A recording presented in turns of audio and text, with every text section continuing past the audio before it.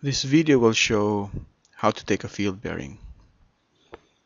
The first step is to identify our objective, and in this case the objective is this radio tower located to the right.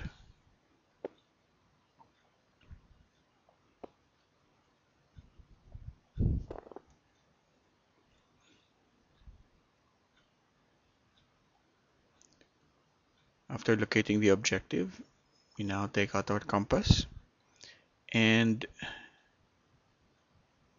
we now make it point to our objective. And in this case, we have to make sure that the direction of travel arrow is pointed to the objective.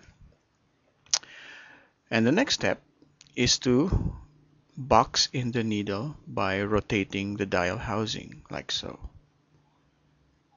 Make sure you hold out the compass flat in front of you, making sure that the needle freely spins on its axis. So after rotating, you will read the bearing on the index mark. There it is, 20 degrees.